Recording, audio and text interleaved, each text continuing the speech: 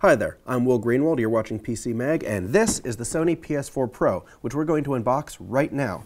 It isn't the next generation of PlayStations, it is a half step, it is a slight upgrade. It is a 4K capable new version of the PS4. And this is what is in the box, which will hopefully tide you over until our full review of it comes up pretty soon. First, of course, there's the support items right here. Always necessary.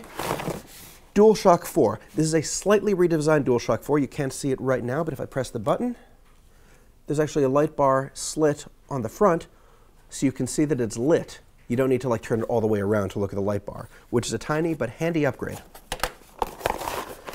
There's also cables, of course, micro USB for the controller, and the new power cable is still 2-pole, but it's thicker. It isn't the little laptop cable that came with the original PS4. But you still don't need a power brick. It's all in the system itself.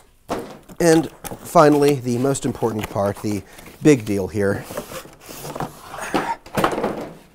This is the PS4 Pro, the triple-decker club sandwich, half-step-up game console from Sony.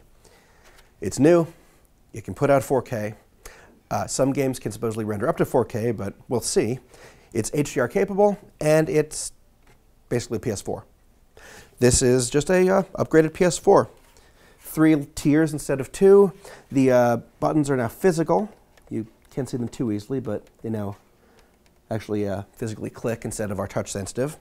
And really it's, on the surface, just sort of a 3-tiered instead of 2-tiered device. It's a little bit larger, but this is going to give you a lot more power and twice as much storage because it is a 1 terabyte hard drive.